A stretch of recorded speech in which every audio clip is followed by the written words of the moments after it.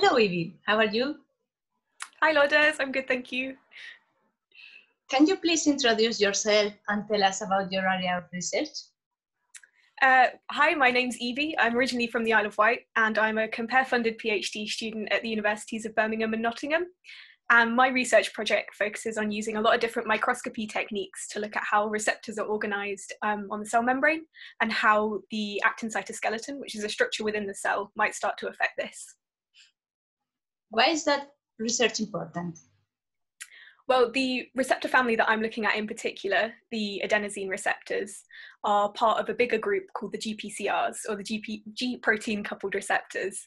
So these receptors are actually super important clinically. Over a third of drugs target a GPCR. So if we can understand better how they behave under normal circumstances, then we might be able to modulate in a more clinical manner. So obviously my work's a lot more grassroots. We're just trying to understand the fundamentals, but in the future, maybe that can be built upon. That's very interesting. And what progress have you made so far?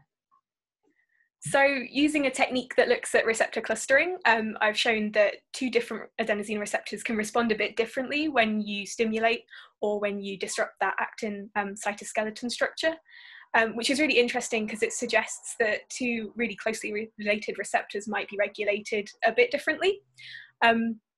But I'm also putting together some techniques to look at this in a much more dynamic way so we can follow it almost in real time. That's good.